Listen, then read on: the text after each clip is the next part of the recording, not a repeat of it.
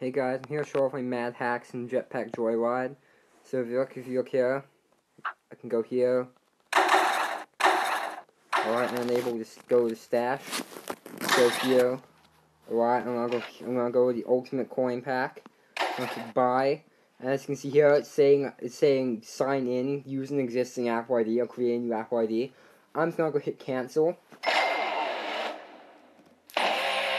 And as you can see, it says the purchase was successful. Alright, I can do this as many times as I want. Right.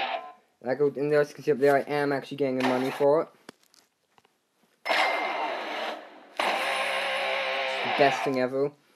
You know, I could do this for ages. I could get to like 1 million if I wanted. You know, at this current time, I have every single item in the game. Right? I have, this, you know, everything. I have all jetpacks. Right. I can enable random jetpacks if I want, you know. I can go to my gadgets. I have every gadget.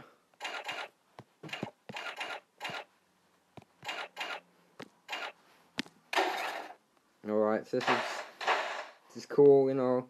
You can start the game. You can push this and go BAM!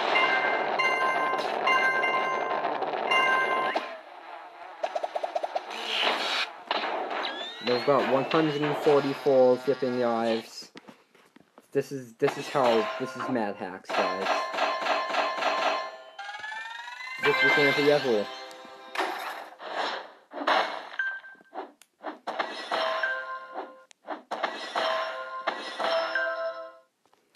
Bruh.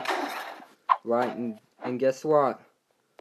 I can open up a stash, go to utilities, and just unlock my missions from there.